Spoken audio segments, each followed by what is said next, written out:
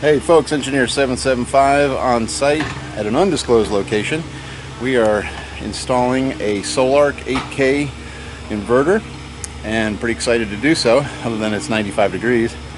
But we are trenching, digging holes for a Schledder ground mount, and I'll take you around. We're just kind of staging our materials here now, and let me show you what we're up to. Okay, so this house is going to be run off of the Solark 8K. We're going through some of the breakers. Very old house, got some really 1950 panels, and so we got to upgrade a few things in order for this to work. So we're going to basically come in here, and the inverter is going to be in this room inside with batteries. I'm not going to take you in there yet because I'm too dirty. And then we're going to drop in some lines for future expansion of solar. So we're getting our trenches in, and we're also going to subfeed this little building, which has basically, it's a food processing center. It's got freezers and fridges, and it's going to freeze dryer, little mini split air conditioner. And so we're gonna treat this as a critical loads panel. Ran into a technical issue. I didn't know that this house was on its own meter base, separate from this. So I thought we were just subfeeding this building. So I have talked to a few electricians, and I know some people will chime in on this, but anyway, I'm curious what you think about the different possibilities of how do you switch the neutral and two hots. You do that with a 3-pole transfer switch or 3-phase transfer switch. Them's expensive. Anyway, we're about to install the 8K. We're just getting going on. We had to drive 5 hours to get here, so we showed up around 10, and no time to slack now. All right, we're gonna get our trenching done. We got a service coming in here. We uncovered that. I'll have to hand dig that out. And we're gonna be putting the hybrid hot water solar over here. And then we're putting the solar in here. They had a machine sitting here waiting on us, so we're very happy about that. All right, we're finishing up day one. We just brought in some of the equipment here. Here's the Solark. This is an old house with a very old panel that we're going to connect a transfer switch to. This is a Protran Reliance 10 circuit transfer switch. We're going to mount our inverter and wiring trough and transfer switch in this area. And there she is. And there's what I got to get done. So the batteries are in here. Everything is in this room. We're going to get to work. We wanted to beat the rain, and so we've been trenching, and we're going to get our pipes and everything in, and concrete in the morning for the ground mount. So it'll be nice. We'll have plenty of cooler, drier work tomorrow if it does rain. So, all right. I'm also in the laundry room here, and there's a water heater in this metal box. I've never seen a water heater like this. We're going to put the solar hot water heating controller. We're also going to talk about using the Solark Smart Load feature to heat water. So we'll have at least three ways to heat water in this location. There we go. We got a little more digging to do in the shade to get our conduits in here. We ended up finding all sorts of treats, water lines, old power lines, the usual. Nothing like a trencher to find all sorts of things. We are going to, I talked about the transfer switch inside. We have a transfer switch on this building. We're going to feed the output of the Solark to this building, and they had a separate meter on here, which was a surprise to me, so I'm very thankful that I brought this transfer switch along, and we're going to switch it. I was worried about the neutrals, but I found out, and they checked with the power company, they are tapped on the same transformer, so we're okay there. According to the electrician, I'm going to trust him on it. And we're going to feed in, and there's a panel inside, mini splits, freezers, refrigerators, and things in there. We'll be able to run off the Solark. Abraham is working like crazy. We're running our pipes, not only pipes for the work we'll do this week, but for the future. And she can really just about triple her solar. The capability is 10 kW on the Solark, and we're only putting in, I think we're putting in 3.4. Right, boys? Right. Cool. So we'll have our solar hot water heater, just a simple top of pole mount that I've been using. You might have seen it in other videos. Again, if I can get you anything, some small, these are just great top of pole mounts for small solar applications, like with this one, heating water. And then our usual shredder. You've probably seen enough of these. We didn't use an auger, and the Traco that was here had a big old bucket. So we dug the usual swimming pools, and they're filling up already. Cool. We're going to come in here, and we've got 3 lines. We're going to basically have the one on the left is going to be the feed for the solar that we're building now, and then the second line will be the home run for the future solar, and then the third one is to get over to the other array. Okay, so that's why there's 3 pipes in here. But for now, we're going to be running 2 home runs, about 175 feet to the Solark. And concrete's coming in the morning. We got everything plumb, straight, square, level, and ready for lots and lots of concrete. Just going to do 4 yards. If you do these holes with an auger to spec, they only take 3/4 of a yard, but it's very hard to find an extension on an auger when you're 5 hours from home, and rental companies don't have them, so we just dig them. All right, that's the plan. We've got to get this backfilled tomorrow, and then we can commence wiring. So that's the plan, Stan. All right, folks, if you have any questions, let me know. We do travel quite a ways. We don't. Just wanted to say, if you want us to come help you, we would love to help you. I get a lot of inquiries about installations, so just let me know. I am not a licensed electrician, and so that is really the only limitation. I know how to hook these things up, but boy, having an electrician on site saves me a lot of hassle, time, money.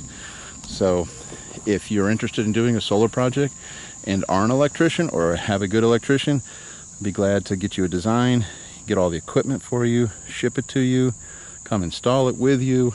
You know, I'm flexible, however you want to work it. So, all right, this is the end of day 1 with the Solark 8K installation. And so hopefully tomorrow we'll have the system kind of built and ready to pull wires. And that will be a very good thing. We did very well today, didn't we, Abraham? Thanks to God. Thanks to God. We do give him the thanks. So, okay, end of day 1. All right, I didn't get to shoot day 2, the end of day 2, so it's the beginning of day 3. And we've got the system built for pulling wire. Trenches are roughly roughed in, and we've got a lot to do. I usually over or underestimate the amount of time it's going to take to get a job done. So we got our little disconnect, pull string in for our solar hot water system, and over here will be a 12 panel shredder ground mount. We got our junction box mounted, anchored, and our IMO disconnect, and then we will we'll bring in our 2 strings of PV. We'll bring them straight down, and we'll run basically, we got to run 4 home runs from there, and we put extra pipe in for a future ground mount up here. So we just stubbed it up. So we'll be I won't have to dig up their yard again, and we can double, triple the PV. Well, we can go up to 10K with a Solark. All right, this is what we got done the end of day 2. Solark is mounted. We've added all pipes for future expansion. We're pulling the PV wire, and actually the 50 amp grid input will be coming from outside the other building. You can see the other building through the window. We're feeding that, transfer switch. We're feeding this 10 circuit ProTran transfer switch that will service this panel. This will basically handle every one of their single pole breakers, and there has one double pole set up. We'll get our batteries down under here. We got a battery punch through here for battery cables. Everything is bushed and nice there. And then we got to do our software update before we test any loads. I got to make sure we got the latest software on the unit, hooked to Wi-Fi and all that fun stuff. The comms can be the troublesome part sometime. We'll see how it goes with the Solark. And but we are running wires today. All right, we're towards the end of day 3. We've connected all the batteries. We're using AGM batteries that were purchased from Solark. And you can see the amps here, just checking. It started off at 22 amps. All I have is grid power on, but the inverter fired up nicely. Super quiet. There's no fans. We were dumping 20 amps into the batteries. So we're tapering off a little bit down to 12. So I have a nice full battery. The first thing I have to do, the first thing you need to do with the Solark at this point is a software update. Make sure, and you do that a lot with a lot of the, whether it's a Mate 3 on an Outback or what have you, you have to do a little firmware upgrade or software upgrade. Make sure you have the latest, greatest software before you start using your inverter. And but I like again, I've said this before, but there's another awesome feature. Everything's in the Solark. You don't have to have a separate remote. You have the remote. You have your screen right in the inverter. So it is an all-in-one. We did want to kind of hard pipe everything. We find this to be a much neater way to install. You don't have to do any of this. It's just a nice feature to hard pipe it to some wire troughs, because you end up with a lot of wires. And with this one, with 2 transfer switches and the Polarises and all the pipes, and preparing for future solar additions and blah blah blah, we felt this is the way to go. So she's working. All right, we're going to see if we can connect to the network and do basically connect to the inverter and do a software update. Okay folks, it's day 4 and we have gotten the Solark up and running, and very pleased thus far. I don't know if you can see the screen. Hopefully you'll be able to see the screen here. We have the inverter in what is called limited home mode right now, and so let me tell you quickly before things change, because the clouds are going over. We have a 680 watt load. There's 290 watts of solar PV coming in, and you see the green arrows going towards the grid. It is selling power to the home because we have current sensors, current transformers on line 1 and line 2. So beautiful thing about that is, and I can show you through this window, there's an air conditioner out there running. Now we couldn't put that air conditioner on the Solark. In theory, we don't usually run things that have 110, 120 amp startup loads. But the cool thing is the excess electricity, the excess power from the renewable energy sources, and I don't know if you can see through the window, the solar is down there. We just put up, you know, it's a 3450 watt ground mount on a Schledder mount. It's about 200 feet away from the Solark here. So we have PV. Let me show you a few things here. PV is coming up through this pipe. All of that PV is coming up for one. We added this one for future expansion. There will be, if they decide to put more solar on, they can, and put it here. The PV disconnect is back here. There's a Wi-Fi dongle back here, and this is just pipe for generator or smart loads. This is the grid input, and this is the loads going out. And these two are battery cables, positive and negative. And so we used our wiring trough, and we have one inside, one outside. So let me tell you a little bit about the inverter itself. Again, this inverter can be installed as a grid tie inverter without batteries. You see the battery bank below me here. But we are in what is called limited home. Let me show you that. So I'm going to go into grid setup here, and you'll see here this feature, limited power to home. When you have this current transformers installed correctly, the excess power after the loads have been satisfied if there's excess renewable energy, it will sell it up into the house for the house to consume. So no PV is wasted. Every bit of it is used by the home. Really excited. So it's called limited power to home. Again, you can see the modes here. Grid cell. You can set this thing up as a hybrid battery backup grid tie inverter. You can do the limited power to home. If you didn't have the CTs, well, you could just run the load. Maybe in an off-grid mode, you didn't have any grid, you just ran everything and you ran limited power to home. And then there's a time of use selling. They're thinking ahead, having to deal with all, oh, I'm sorry for the lighting, it's not so good, is it? Come on, a little bit over here. So you have these 4 different modes. We're going to leave this customer in limited power to home. Okay, I'm going to go back, escape. Love having a remote built into the inverter, no separate remotes, very easy to use. Okay, so you can see we're about 2,700 watts of PV. There's an excess, the way I read this, is about 1,800 watts going to loads that aren't even on the critical loads of the inverter. So nothing being wasted. Batteries at 100%. Power going to the loads. And how are we using the loads?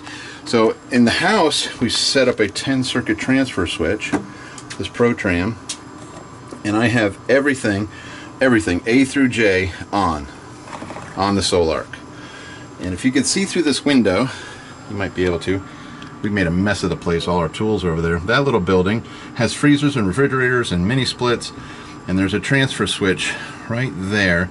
We also connected the output to that. So that transfer switch is a whole house transfer switch, runs everything in that building. That's all on. And then this is on. Okay? Now, she might get to the point where it's a little overloaded and you'll have to manage, but she has all the ability to manage loads. That building over there has a separate meter. We were concerned about having 2 meters, but the neutrals are combined at the transformer. So once we worked through that technical issue, we were fine to send power to both buildings. All right, so this thing is quiet. It's working wonderfully, not throwing out hardly any heat like that. So I don't know what else I can tell you. Again, we plumbed and dug and built this thing to expand for future use, to put more solar on it. It could take 3 times the amount of solar we installed. And so when time and budget permits, we'll come back and we'll install the solar. But we don't have to tear the place up. The strings are already in the pipes, and she has a great solar window here, and we will be able to install the solar in a short time. And then at that time, we'll look into using the smart load. There's the feature in here which turns the generator input into a smart output AC feature where you can run irrigation pumps, you can run air conditioners, water heaters. But while we were here, we also put in the hybrid water heating system. It's different than Solark. There was 2 different products we came and installed. That's what this crazy, I don't really like using the flex, but we had to in this situation. That's what we did. So I'll show you that in a little bit. That'll be separate. Alright, so all this equipment was purchased directly, but I will, from Solark, or no, some of it wasn't. The solar panels were not. But I will put my plug in there. If you're interested in a system, please call me, email me. You'll see this on my website, practicalpreppers.com, and the information will be in the description of this video. But if you have any questions about it, so far I am just totally amazed at the simplicity of the inverter, the installation of the inverter. I know there's a lot of thought, time, investment, of a lot of energy to go into developing a product like this. So far so good. Really happy with it. Very tight place to work in here. Very old house. But we hardly used any room in this. We're in this closet. So we have the batteries, the inverter, the transfer switch. Everything's in a very tight area, and which is nice. I didn't have to put charge controllers and hubs and remotes and everything else, distribution panels. This is it, folks. This is it. And we added the gutter because it helps with wire management and all that we wanted to do. Okay, if you have any questions, let me know. I know there's so many features like in most inverters. Let me show you it'll tell me the voltages. So I just hit the load button.